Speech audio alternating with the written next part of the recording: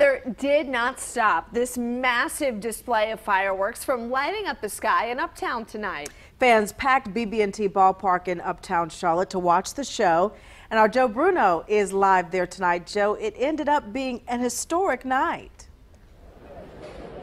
Yeah, beautiful night, also historic night for the Charlotte Knights. More than 10,800 fans purchased tickets to the game. Thousands more outside, and as you can see, a lot of them are leaving now, heading to their cars or bikes or scooters, getting ready to go home. But a very fun night, and it was a beautiful night for baseball. As I mentioned, record attendance for the Charlotte Knights as they took on the Norfolk Tides. The people inside the stadium certainly have a great view of the fireworks, but there were plenty of people outside who had just as much.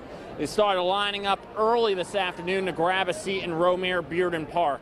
While we waited for the fireworks, there was plenty of music, food, and games. Ever since the Knights moved uptown, this has really become a great tradition for a lot of people.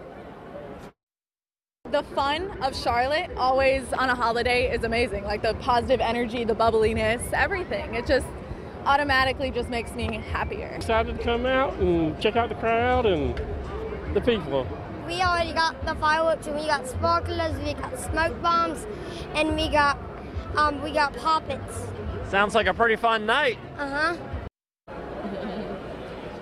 Oh, it was a pretty fun night, and there was a record attendance for the Charlotte Knights, and they also had more fireworks this year than last year. 13,000 fireworks, ended up being around a 30-minute show. Back to you.